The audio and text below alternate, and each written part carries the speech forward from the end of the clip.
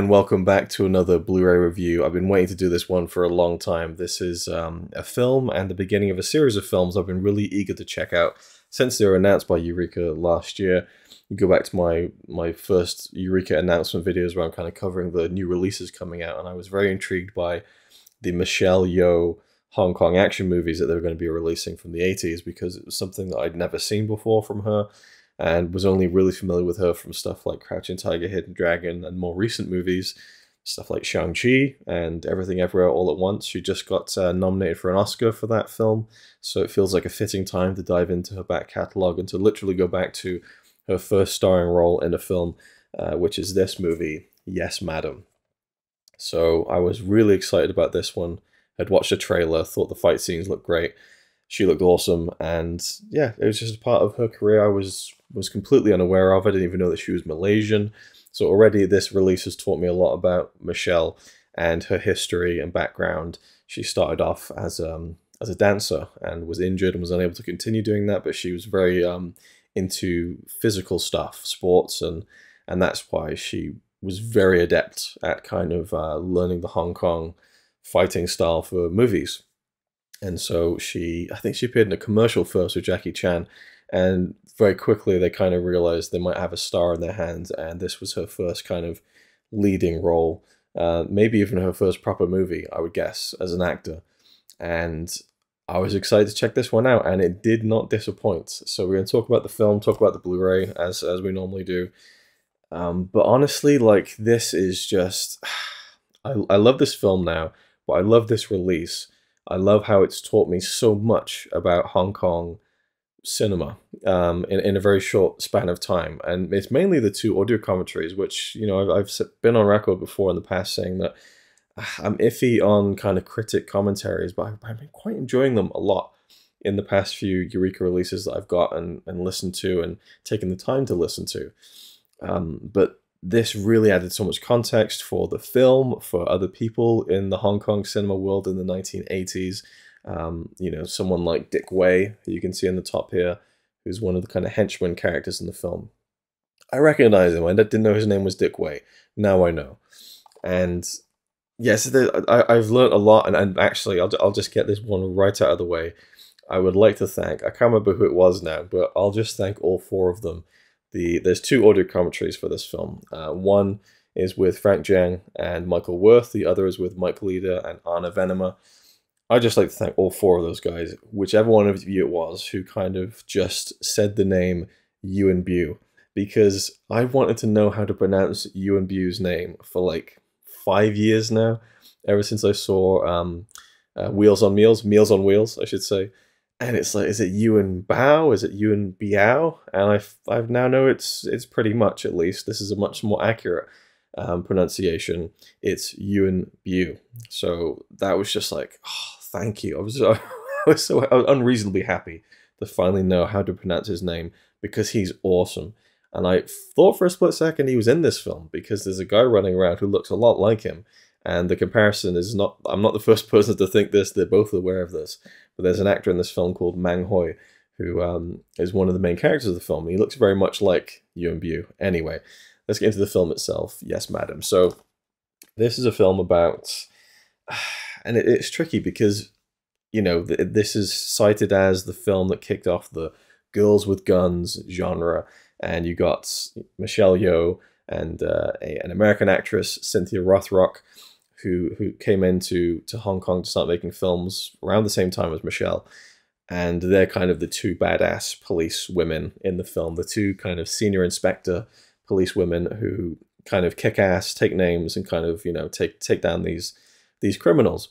And, you know, the Blu-ray very much sells that. You know, they're all over the cover, and it's you know, very much, you know, Michelle Yeoh. That's what they're kind of selling everything on. But it really isn't their film. There's these three characters, these kind of, what do you call it? They're crooks, really. They're kind of these underhanded kind of, there's one of them's he works in forgery and making fake passports and stuff. And they're these kind of slimy little guys, but they're kind of lovable at the same time. And they're really the main characters of the film. And they're all named after drugs. Like, you're not like, you know, cocaine and, you know, cannabis, but like Strepsil, I think is one of their names, aspirin, Panadol.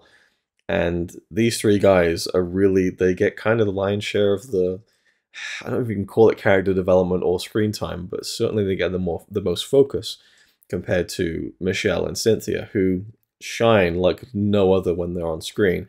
Don't get me wrong.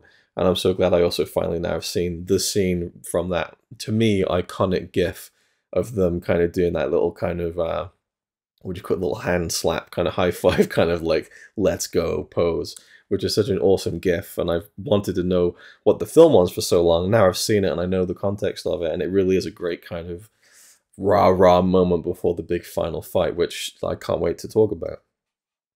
But, you know, they don't really have much character development, really. There's, you know, Michelle Yeoh, yeah, she's awesome. And the opening scene of the film Cetra was a total badass. And there's even a kind of direct homage to Dirty Harry, though in this version, she's got a shotgun. And she's awesome. Like, she has so much charisma and screen presence as a kind of physical force. You can tell, you can see why she went on to become such a big star. And it transcends language. Like, she just, I mean, she's beautiful, but she's tough. And you can tell she's doing a lot of the fight scenes herself, which is, you know, that always helps. And the Hong Kong kind of action films, they tend to really showcase that. They'll show the real actor doing a lot of it. Of course, there's stunt people involved, and they're almost as much, for me, stars of the show as the actual actors playing the parts, because I always respect, and coming from a wrestling background, I see someone take a flip and they land on the back of their head. I know what that kind of feels like. Yes! Yes! But seeing them go so full tilt with it, I know that it probably hurts even more than it hurt me when I was doing it. So I have tremendous respect for stunt people, and I always react to the stunts, and it's a joy for me, even though you're kind of wincing at the same time. There are these certain falls and bumps in the film that human bodies are not meant to take, and I just go like, oh wow, fair play, you know. But I was surprised by how much Michelle was actually doing in the film. Cynthia Rothrock comes from a pure martial artist background, and she again kicked ass in the film. But they don't have much to them. They kind of clash a little bit when she comes in. She's a British character in the movie called Carrie, and she comes in, and they clash a little bit. They have different styles of doing things, but it's, you know, it doesn't really go anywhere. And really, we focus more on the antics of these three, you know, kind of over-the-counter drug-centric named characters, played by Mang Hoi, who plays Aspirin. John Sham plays Strepsil, and then Process of Elimination, because I know that Choi Hak plays Panadol. Now, Choi Hak, I mean, I know Choi Hak as in, like, I've heard the name, I've seen some of his films, and, you know, like Zoo Warriors from the Magic Mountain and Once Upon a Time in China. Love those films, you know, visually, and I think whoever made those films is a great director. And I learned that it's this guy called Choi Hak, and at the beginning of the credits for Yes Madam, it says special appearance by Choi Hak. I was like, oh, interesting. I wonder, you know, who he'll be playing as an actor. That's, you know, and little did I know, really, and now I know a little bit more about this stuff, that a lot of these directors in this era of Hong Kong cinema were also acting in films as well. In some cases because they are performers, or were performers before they started directing, or it's like a kind of tit-for-tat thing where it's like, well, you know, you did some directing work, or you did some of the action choreography on this film, and now you come over on my film and you play a part. And as far as I'm aware, Choi Hak kind of came in to do a little bit part in this film, and it just kind of expanded, and he didn't realize how much he was letting himself in for. But he kind of is, he's not the main character, but he's certainly like the highlight for me in terms of like a character in the movie. And I didn't know who he was until after I'd finished the film. Now, there's a sequence where we see the group of older men in kind of a hospital or an asylum, I'm not quite sure. And one of those old men is Sammo Hung, who I think produced this film. And it was his production company, in fact. But, you know, they very unconvincingly just sprayed their hair gray. They don't look like old men at all. So there's Sammo, and I thought, okay, so maybe one of the other two guys was Choi Hak. But no, it's Panadol, this like ridiculously like expressive and kind of manic character who's like really cartoony and full of life, and he's bouncing around the screen. And I just thought he was so memorable. and I love this guy. I've never seen this guy before, and it's fucking Choi Hark, you know. And I just thought that was so great, and so he kind of stole the show for me in terms of, again, character. But you know, it's undeniable that the fight sequences, once you get into those, because he doesn't really do any fight scenes, he does a couple of little things here and there, some kind of physical stuff, which is still pretty impressive. But you know, the story itself, I don't really need to get into too much. But suffice it to say that there's some bad guys. There's some kind of, you know, mustache twirling bad guys. The main bad guy is just this. He's just laughing all the time, just doing this big old belly laugh. And then there's another guy with this ridiculous fake mustache. Dick Way plays one of the heavies, and you know, it's all leading to this big final fight sequence, really. And it's really the showcase of the movie, which is just unbelievable. It's this 10-minute balls to the wall fight scene with Michelle and Cynthia and John Sham and Mang Hoi. Like, they're all getting involved, and it's just jaw dropping, some of the stuff that they're doing. And I had just one stunt, if I could pick one stunt to highlight in the film, because you can see that Michelle Yeoh is doing this herself. She jumps up onto this balcony that has a glass kind of barrier underneath it, and she backflips underneath it. Her head goes through the glass. She grabs the legs of the guys, pulls them backwards, and they fly over the balcony. It's unbelievable. Like, my jaw literally dropped. The stuff that Cynthia's doing, you know, like with the splits and then the scorpion kick. I mean, look at this. Absolutely mental. You know, you just don't get that stuff in films anymore that much. It does get done in some countries, but certainly not in the mainstream arena of action films. You just don't see this sort of stuff. And for good reason. You know, you can't really be kicking your lead actors in the face full force, you know, but not that they do it full force, but there's contact in some of these fight sequences, and there's some gnarly bumps from the stuntmen, which, you know there's only going to be one take on something like that. But it just adds so much more of a kind of a tangible excitement when you see that these guys are really going at it. Yeah, and the whole fight scene, that final 10 minutes, that took them a month to film, and you can tell why. That it wasn't a quickly done deal. I feel like a sequence like that in a Marvel movie, not to drag Marvel because I love them, but I feel like that would have taken maybe a week or less to film a sequence that big, and they just kind of, you know, use computers to to kind of finish it later. But there's no computers involved in this. It's the real deal. It's the real shit. And it's a funny film too. It's a really funny film. There's some really good physical comedy, and yeah. So overall, I love the film, and it's set in kind of modern day as well, which I tend to enjoy more than the kind of the Hong Kong period pieces, where it's you know, they feel a bit dry to me. Some of the older kind of Jackie Chan films set in, you know, hundreds of years ago, I don't kind of connect to those as much. But stuff like Police Story, you know, that's when I really get geared up. I don't know, I just enjoy the contemporary Hong Kong setting a lot, and it's a very, I don't know, it's a very photogenic city, I guess. I don't know, there's something about it when I think about films like Hard Boiled, for example. I just really enjoy seeing Hong Kong in the 1980s kind of preserved in films like this. And the transfer of the film, you know, comes from a 2K restoration. I think it looks great. I think that I feel spoiled to get movies like this looking this good on home video. You know, people keep saying physical media is dying, and I just think stuff like this is proof to the contrary. And I just, I'm really grateful again and happy that we get films that I would have never seen before looking this good. And you know, in some cases you kind of see a wire here or there, and some of the imperfections come out in the clearer, crisp transfers, but there's a charm to those practical effects that you might see the seams around the edges too. And yeah, I thought this film looked great on Blu-ray. But yeah, Yes Madam, I loved it. I really did. And there's so much I could talk about. There's a sting from the Halloween soundtrack that they just stole, I guess, without permission, which is kind of obvious as you're kind of going through the film. The title of the film itself, I mean, Yes Madam is the kind of accepted title of the film, but it's also known as Police Assassins 2. It's also known as In the Line of Duty 2, Super Cops, and is technically In the Line of Duty 1.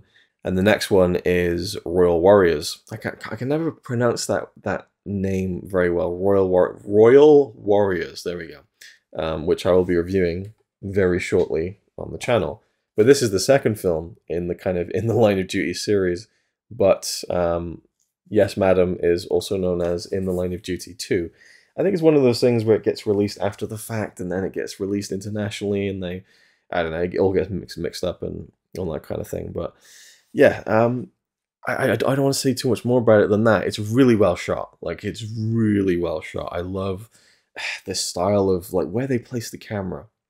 That's another thing that makes the fight scenes stand out so well. And I'm coming to realize now that it's not just Jackie Chan films. A lot of these guys are working together. There's similar crews, similar sensibilities in terms of how these films are put together. And so these camera angles are really accentuating the physical form of what's going on with these characters in the fight scenes and otherwise. And so I think that's another great strength of this film. And I just, yeah, I thought it was fantastic. So let's get into some of the extras. As I said before, 2 audio commentaries. So we'll talk about the first one, which is with Asian film experts Frank Zheng and Michael Worth.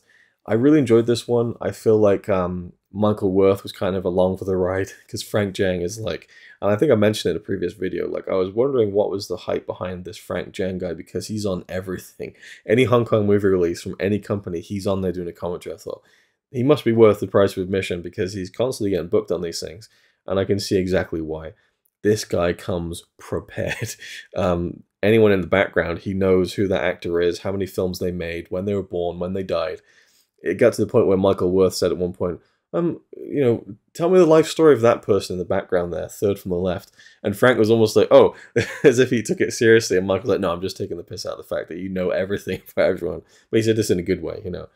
And, you know, Frank is motor mouth. He's got so much information he's pumping into these commentaries. So if you're going to like listen to it and kind of try and get some research, you need a pen and paper and the pause button because he just rattles off so much. But I love the passion and the enthusiasm. And Michael Worth kind of, it's nice to have someone else there, I think, to bounce off of. And there were some really interesting tidbits and, you know, little things that I've already forgotten, you know, like what a certain actor did and how long their career was. But I like that stuff. It's fun information for me to hear, nice trivia. And he obviously has a knowledge of Hong Kong as well. They're talking about the airport and the airport sequence of the film and how it's changed over the years and things. So you get other kind of contextual information about the city and the Hong Kong film industry at the time, which is even more prevalent in the second commentary from action cinema experts Mike Leader and Anna Venema. These two have a good rapport. You can tell that they're friends and kind of work together a lot, and obviously do a lot of these commentaries as well. But they give a lot more context to Hong Kong. Almost to the point where you get Mike Leader kind of dropping names, you know, like they're hot, literally. He'll be saying, oh yeah, well, you know, I was hanging out with Sammo Hung, and, you know, he's definitely like, you know, been around and lived in Hong Kong for a very long time. But he adds a lot of the context of, you know, certain streets that you see in the movie and, you know, the way things were done in films then versus now. And there's even an interesting story I thought about the San Miguel beer. I think that was the brand, and an ad campaign that was run in Hong Kong that kind of tanked the sales. And it was something to do about like the advert was like, you know, San Miguel's for everyone.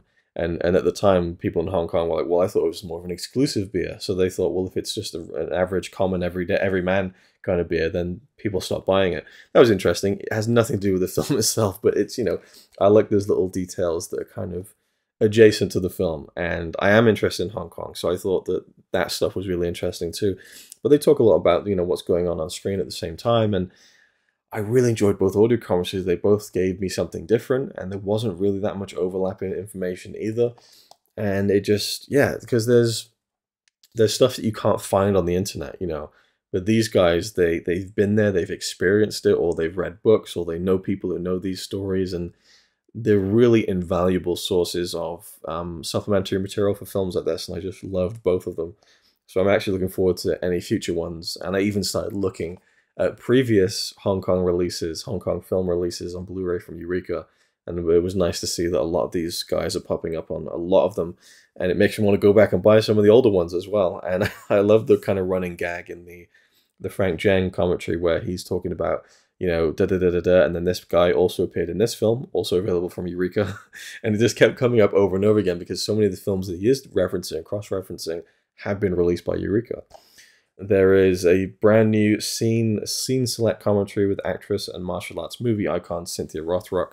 So there's about 12 minutes from the film with her doing commentary with Frank Zhang, and that was really good to kind of get her thoughts on some of the fight scenes that she did, along with a fully fledged, newly filmed 20-minute interview with Cynthia, where she talks about kind of how she got into making films and stuff, and why she stopped making films in Hong Kong, and her experiences working with working on Yes Madam with Michelle Yeoh and so on and so forth. So that was a really invaluable, I keep saying that word now, but it really is. I think that what they've done with this overall package is fantastic. And it's great to kind of get her thoughts of, you know, from now, retrospectively, on the film and her career. And they also got a brand new interview with actor and action director Mang Hoi, who plays, as I said, Aspirin in the film. And his was an interesting interview because at the beginning he's kind of quite timid, I felt. I don't know if that's just the language barrier, but he would seem to answer questions very simply and slowly, and, you know, not really expanding upon much. And it felt like as the interview went on, he loosened up a bit and kind of gave more elaborate answers and stuff. So that was good to get kind of an interview with him. And then there is an archival interview with Michelle Yeoh. This is probably my favorite of the kind of, you know, extras on the, you know, taking the commentaries off the table. About a 15-minute interview, and she seems a fair bit older than she was in these movies and a fair bit younger than she is now. So I deduce from that it's probably around the early 2000s that this interview took place. And it's a 15-minute interview, and she kind of goes over her whole career, talks about how she couldn't really read Chinese, actually. And so when she went to Hollywood to make movies, she was relieved that she could actually read the scripts that she was going to be, the film she was going to be starring in. And so again, learning that she's Malaysian, never knew that before, that she wanted to be a dancer, was injured, and then kind of got into movies through Hong Kong cinema. That was, yeah, it was a really great addition to this release. There is a few trailers, which are always, you know, fun to watch and see how these films are marketed and so on. And then an archival featurette, I don't know where this is from. It's called Battling Babes. And it's, at first when it opened, I was like, okay, where's this going? It's just like, but it's kind of just a little spotlight on various women who've worked, I'm assuming, in the Hong Kong film industry, like Cynthia Rothrock. Moon Lee pops up, and then other actresses from Japan who I'd never really seen before. An American stunt woman as well who did the stunts on Buffy, I think. It was interesting, actually. I quite liked their perspective, but it's very, very kind of short and sweet and kind of rattles through some kind of talking heads very, very quickly. And then, of course, we have the booklet of the film, and that has a nice essay in it. I'll just get the booklet out now so I can credit the guy's name. I really enjoyed this one because it doesn't praise the film outright. So it's called Fighting Like a Girl, Mangling Misogyny in Yes Madam by James Oliver.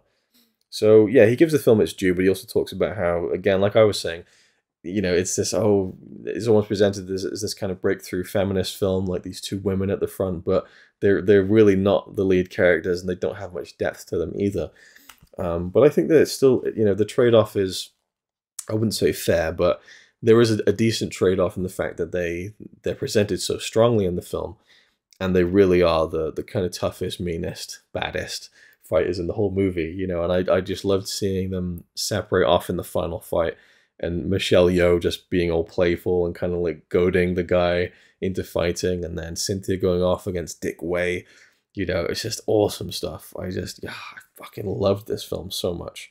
This is one I'll go back to again and again and again, and just the fact that there's a great, you know, amount of extras, and like I could almost even see myself listening to the commentaries again. I enjoyed it that much. So you get this nice slipcover on the front, and they've kind of done matching artwork styles for all four of the In the Line of Duty films. You even get to see Cynthia's scorpion kick on the front now, which is kind of cool. But on the inside, you get the same artwork if you so wish to display it, or they have some original artwork there from, I guess it would be the Hong Kong poster, which is kind of like, you know, cheesy and kind of like basic, but I kind of enjoy it at the same time. So I think I will flip that round to the cover just to have a difference. I always like it when I have a slipcover that has like original artwork, and then I flip it over to the original poster artwork on the actual case itself. but it does actually show that she's front and center there on the front, Michelle Yeoh, and you get Mang Hoi and John Sham in the left there. Even though and Panadol is not present, but yeah, I've Choi Hawk. Choi Hawk was such an interesting a discovery for me. And I know that he hasn't really done a lot of performances, or at least performances of this scale and size, as far as I'm aware, in movies. I almost want to see more of him in that capacity, you know. He's just, you know, he's as good of an actor as he is a director, I think. There's a lot of flair. That's what I would categorize it as, both in terms of his directing style and his acting style. Like, you see it and you notice it on screen. He does not blend into the background, and his films don't kind of feel flat. You know, it's full of character, and I think there is kind of a link there. And I don't know, he was the one guy I was drawn to throughout the film. I feel like he could very easily toe that line of being really entertaining and fun and being really annoying. And I think he kind of skips quite far over the line of being really entertaining and missing that point where it becomes annoying. So that's one more thing I want to kind of check and kind of give credit to. Now, not only all of that stuff, not stuff, I'll leave that in for free as well. Not only all of that stuff, but we also, you know, 2 commentaries, you know, brand new interviews, a new commentary on a specific scenes with Cynthia Rothrock, and archival interview with Michelle Yeoh, trailers, but you also get a separate cut of the film, the export cuts. Now, I have no idea. I wish they'd had a feature on the Blu-ray that kind of that explains it, like what's going on, what's the deal with that, because the export cut is slightly shorter.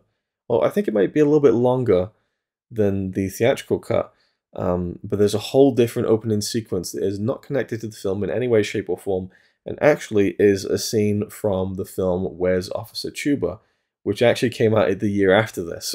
So, and it's a you know, it's a pretty jaw-dropping opening sequence, and you're looking at the stuntman crashing through this car, and it's like, holy shit.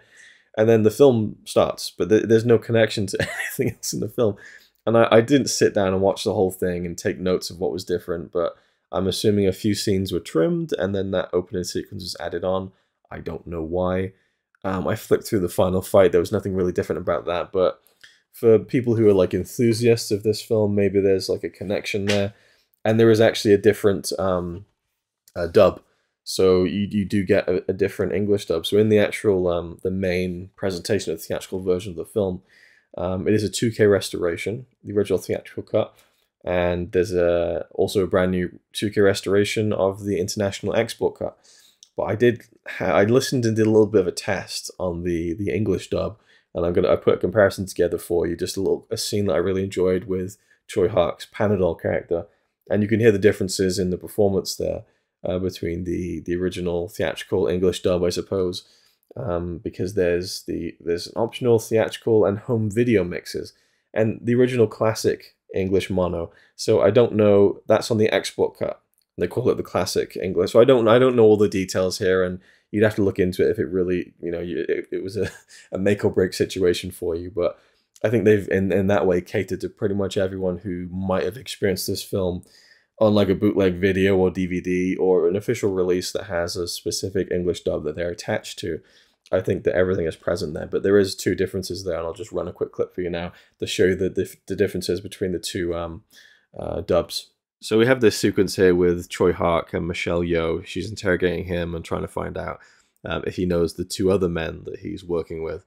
And I love Choi Hawk in this scene and in this film in general, I guess. I just love he's just such a fun character. But in the theatrical cut English dub, it's good. I like the guy who's doing the dub, but in the export version, there's just a bit more verve there, more of a character. Like, it's a bit nasally and whiny, and like it kind of suits the character that Choi Hawk is playing, I think, a little bit more. But I'll let you kind of be the judge of that, as I said, and I'll run the clips so you can kind of get just an idea of kind of, it's interesting to me because, you know, it's not something I really dip my toes in at all. I always watch things subtitled, with the exception of a handful of Studio Ghibli films that I like the English dubs of. Otherwise, I stay well clear of English dubs. It's kind of an interesting, you know, art form in a way, and how, you know, just thinking about how difficult it must be to kind of do a good one. And there have been many bad ones that a lot of us know about, and a lot of people who are big fans of these Hong Kong films have probably suffered through. in the 80s and the 90s and the 2000s, but I think that including these dubs on these releases is going to be really nostalgic for people like that.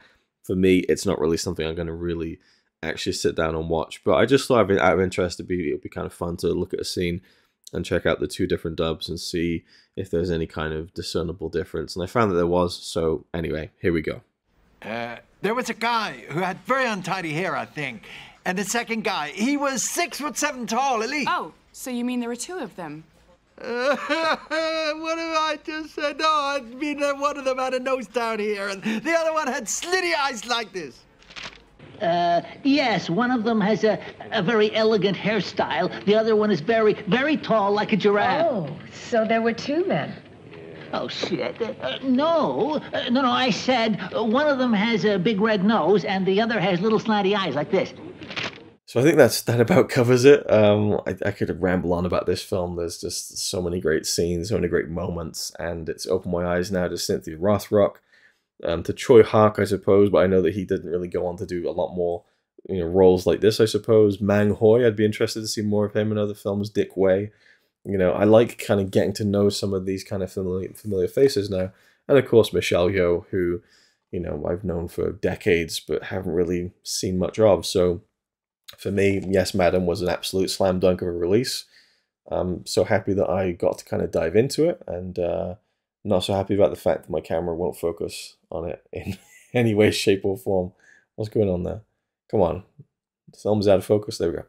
So, yeah. You've already seen this slipcover way too many times because I'm just showing it off. But there we go. That's Yes, Madam. Hope you enjoyed my review of it. I would highly recommend checking it out. And I look forward to very shortly coming back to you with my thoughts on the sequel, which came out the next year. I think they went right into production on this in 1986 with Royal Warriors. And I should say also, not to discredit or not give a name check to the director of this film, who is Corey Yuen. So I believe that Mang Hoi worked on this film as the action director as well. I might be wrong on that. But Mang Hoi, as well as playing Aspirin in the film, he also is an action director and choreographer as well as a very good actor and, fighter on film, I suppose. I'll leave it there. Thank you for watching. Hope you enjoyed, and I'll see you in the next one.